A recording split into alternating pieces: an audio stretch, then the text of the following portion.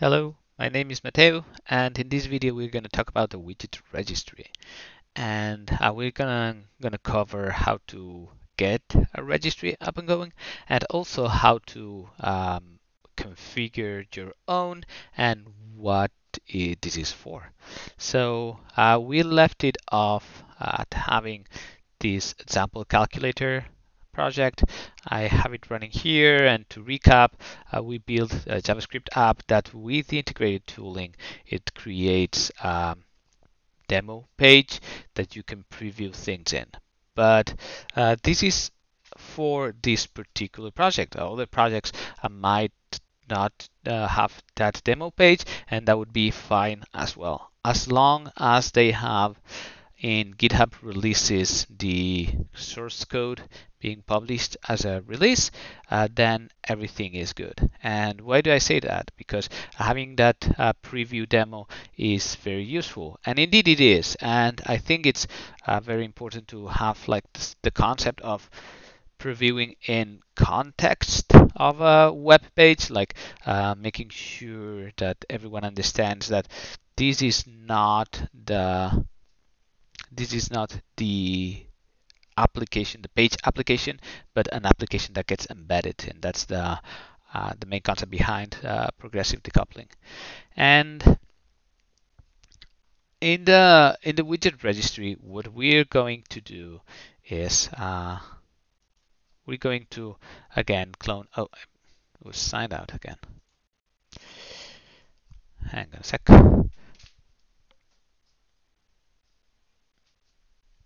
All right. So what we're going to do is we're gonna fork this boilerplate example. So this contains an example that kind of will give you an idea of what you can do, and some of the features are just optional, but I think that they are very nice to have.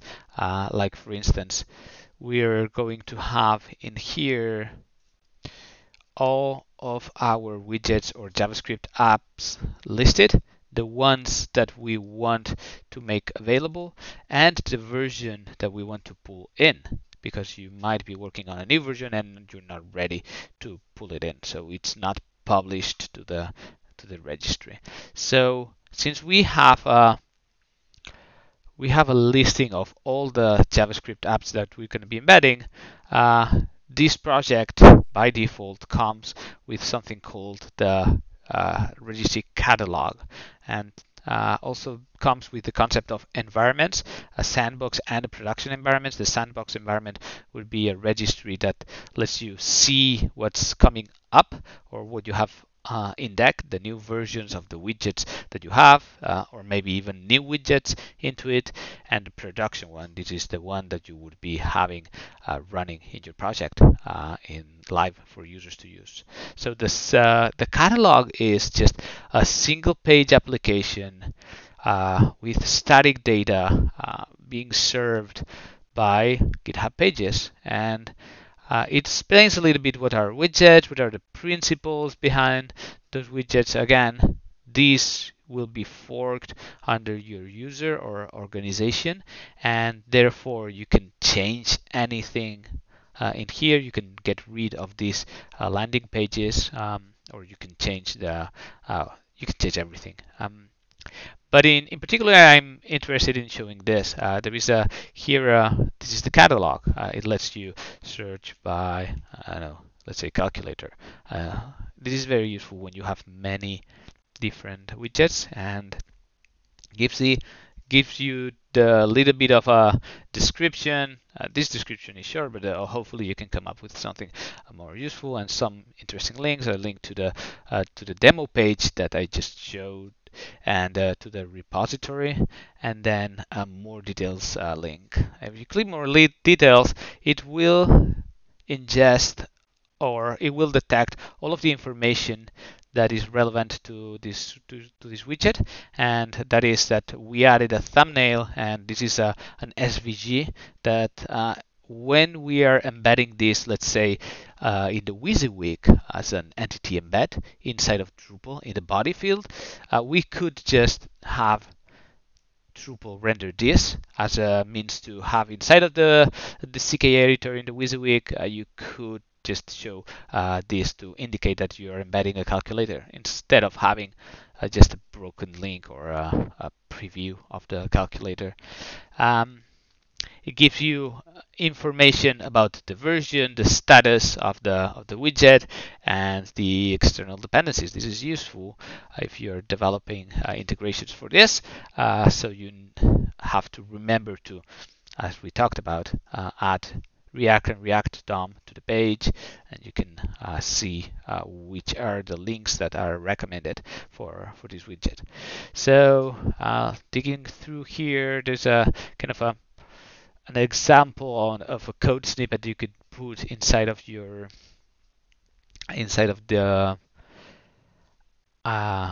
static HTML that you're embedding, or you can just look at the demo video that is linked here. But most importantly, there is a live preview.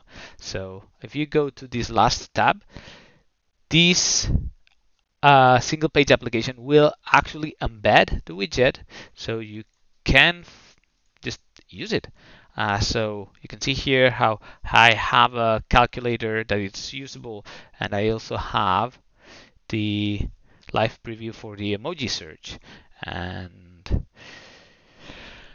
you can just use it. I just clicked to copy, etc. So it is a nice way to have under control all of the widgets that your organization has, because the widget registry plays a fundamental role in the governance of your project. Let me go back here. The governance of your project being that you are the one that are the let me back up on that. It was blocked again.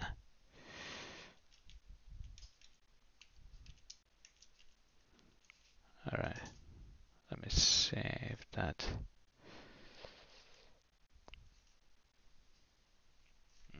Anytime all right, sorry. Anytime I navigate away from GitHub completely, then it deletes my cookies, and that's why. I'll keep window open so that doesn't happen again.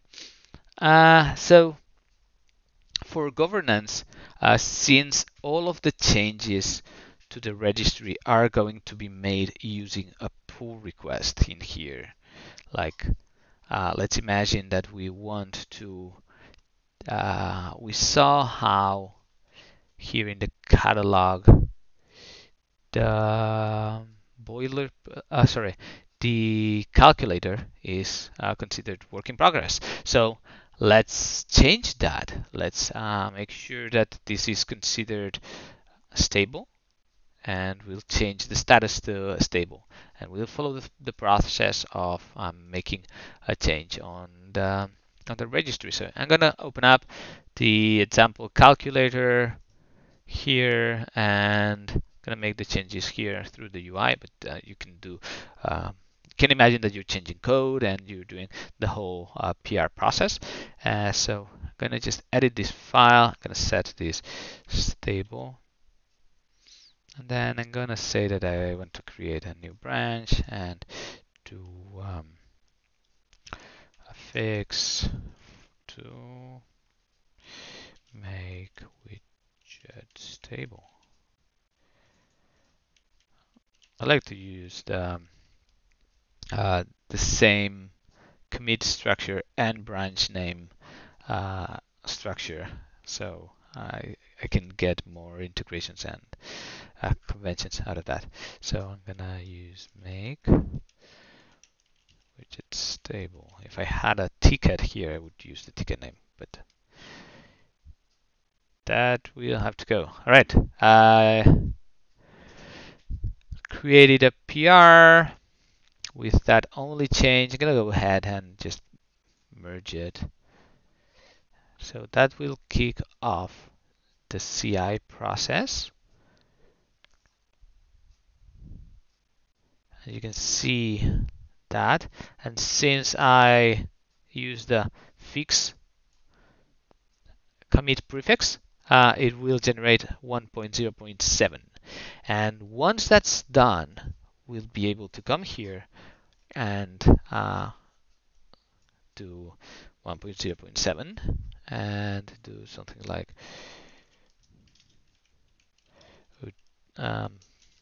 make the character stable. So I'm gonna do that in a minute, but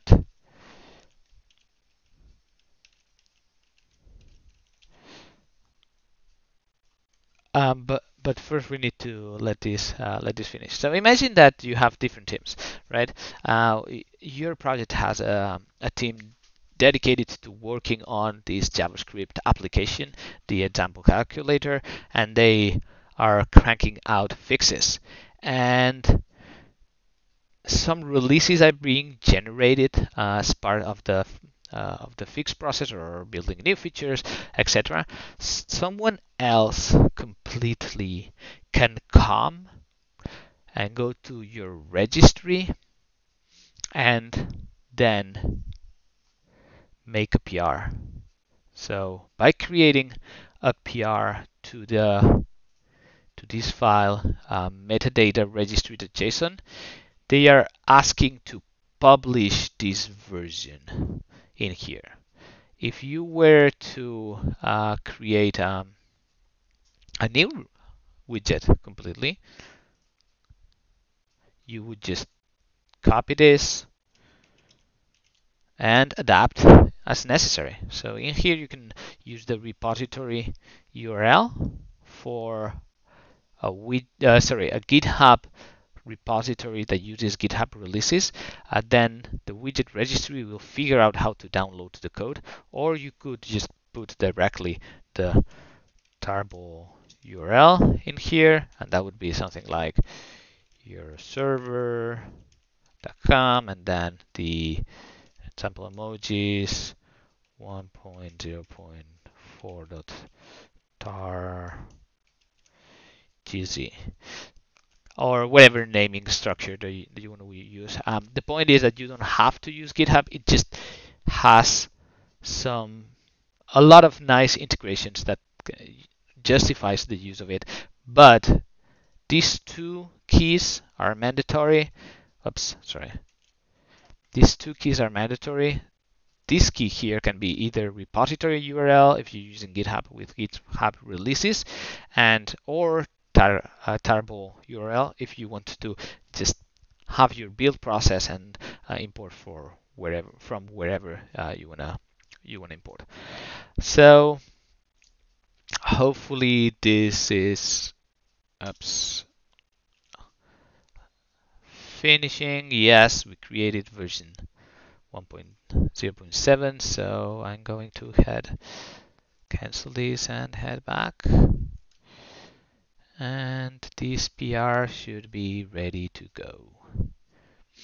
All right, so what we are doing here is let's imagine that the project manager of the calculator team comes here, makes the pull request against the registry. The registry could be managed by some other team, and what this means is that they are letting you publish the new versions, and here is where they would go and vet these changes, and that's why it's important to have a demo page for each one of the projects, because now they can come here and see, all right, version 3.7,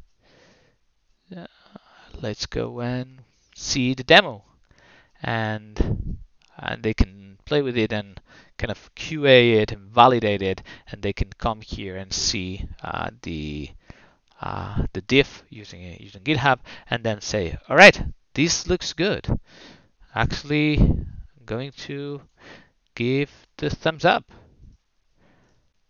And I cannot approve my own pull request, but you can imagine how this would play out with different people working on this. It doesn't have to be just by yourself.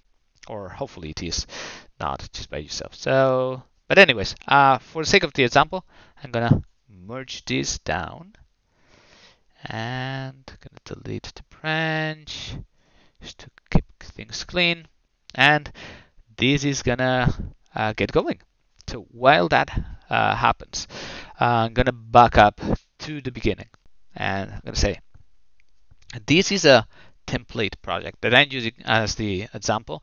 But what you'll need to do is come here, JS widget, JS registry boilerplate, and click this button. Use this template, and let's actually create this one.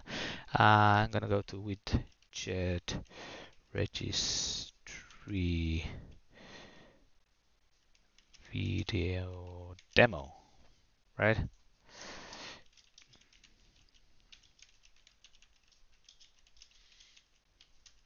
Video tutorial. And I'm gonna create it.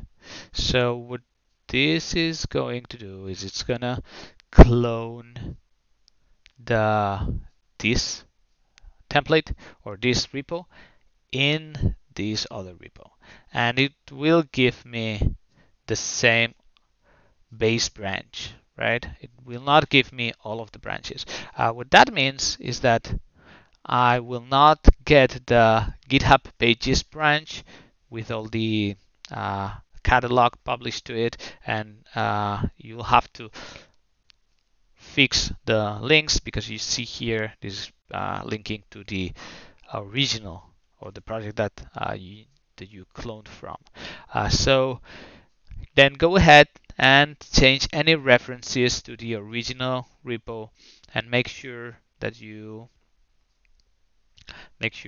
go and enable GitHub Pages once you have that GitHub Pages branch. And that GitHub Pages branch will appear the first time that you run CI.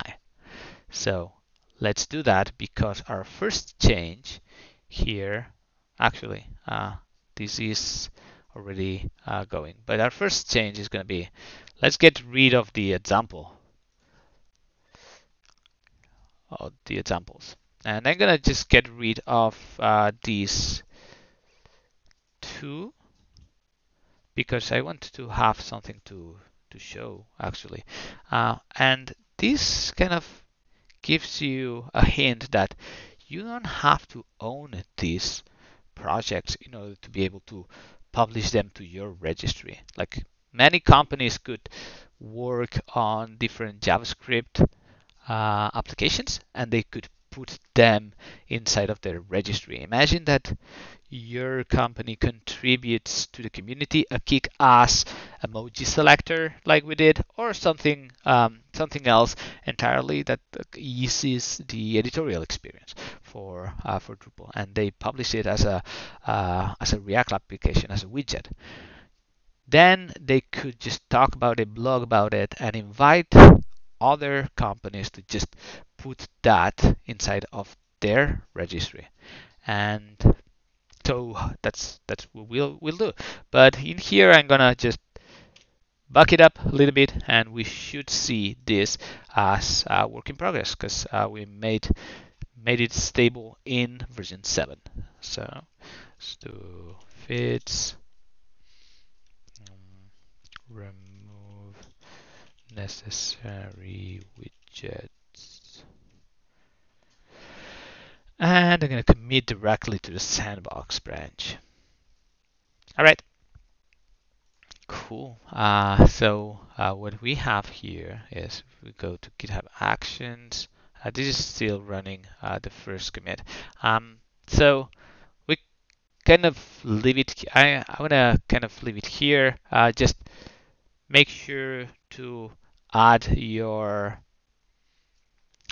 GitHub Pages, to enable GitHub Pages using the GitHub Pages branch, and that should be it. It will start creating that widget catalog for you, and you can go here and edit the edit the catalog. If you wanna change the home page, then you can just go here and edit the application. I'll leave that up to you. So that's all I wanted to do with this repo. Show you how you can fork and start adapting for yourself and make this your own. But back to here, this already. Oops. Back to here. This should have already finished. Hopefully, yes, this is already finished. And we made the calculator stable, so we're going to go here in the sandbox and widget types. And oh, this. I wonder if this is because of caching. I'm gonna do a hard refresh. Oh, there we go. Yeah, it was due to caching, because GitHub pages will have a cache for the JSON object that's powering this data. So, alrighty. So if we come here, we see that it's stable and everything should still work. Yes, it still does the math correctly, as computers do. So we have been able to register the calculator inside of the widget registry, and there are these two links here, and this is the registry feed or the JSON file for the registry, and contains the three entries for the three widget types, and this is the one for the calculator. And you'll see that this contains the I click on that involuntarily. You'll see that this contains the three lines that we added. And remember when we registered, made a pull request asking for permission to publish version 107, we added these three lines. But then the registry itself downloaded the code for the calculator and ran npm build on it, and then created all these files and made those available, and also pulled in the widget.json information here that we had inside of each one of the widgets, and put it here, and everything is now added in the widget registry. So with this URL, we're gonna go to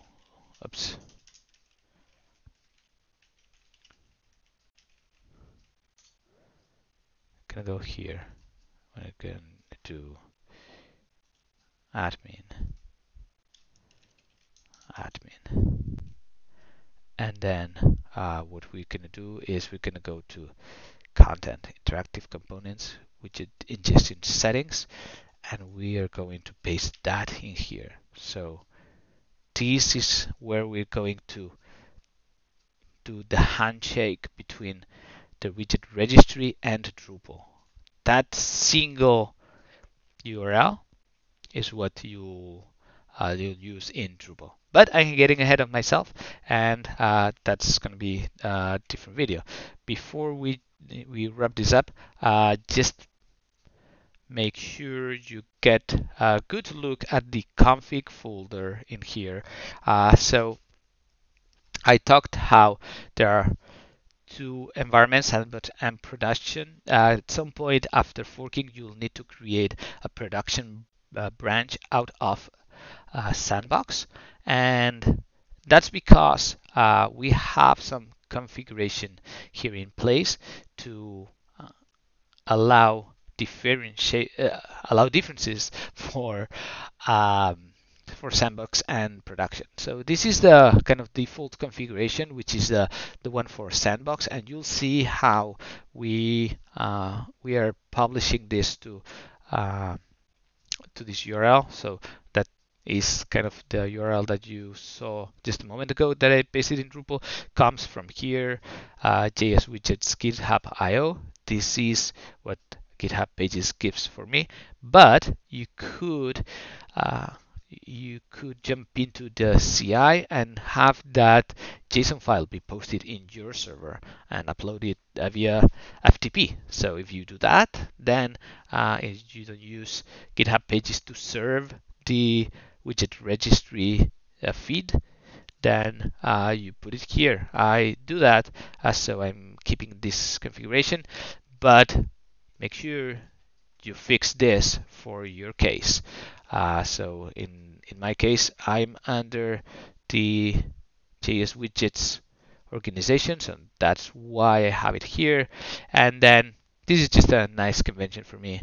The name of the repo, saying that this is the widget registry for the sandbox environment, because I'm going to have the production environment, and I'm going to show just this right now. If I go to production, I have here only the properties that I'm overriding. So here you can see how I have the production environment, and the same for the for where to save this in the file system while building. That's it.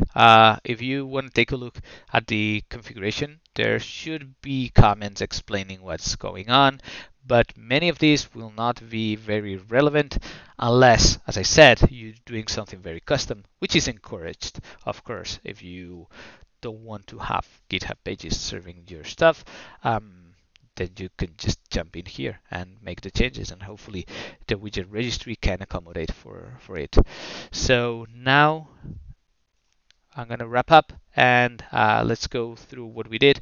We explained what the widget registry is. It's a compendium or a collection of JavaScript applications that are linked in the metadata registry.json. And when you want to publish something into the registry or unpublish, you could also request to go back version.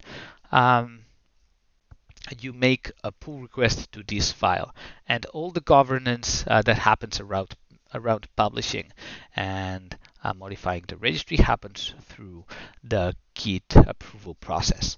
Then CI.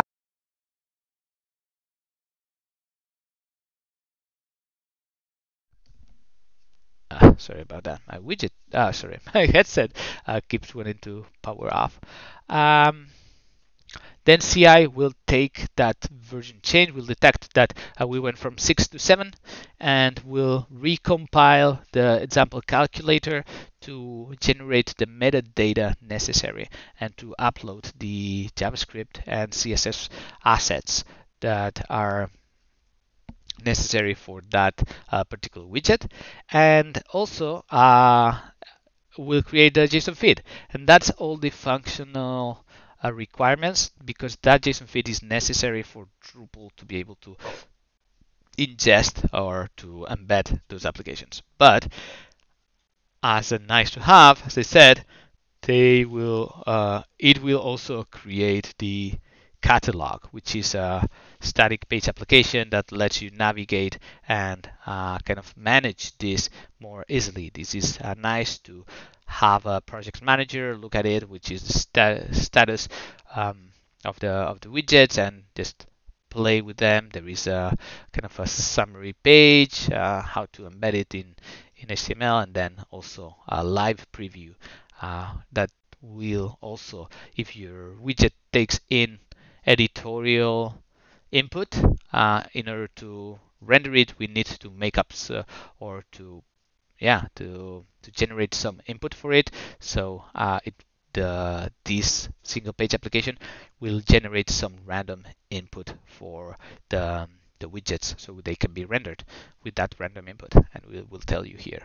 And finally, we saw how, let me go back. We saw how by using two branches, sandbox and production, along with the sandbox and production configuration files, you can have environments on where to test your JavaScript integrations, which is also very important when it comes to QA. You wouldn't be just pushing things to production without having a proper look. That's it for now, and we'll see. We'll see how this goes and how the Drupal video comes up together next. Ta-da!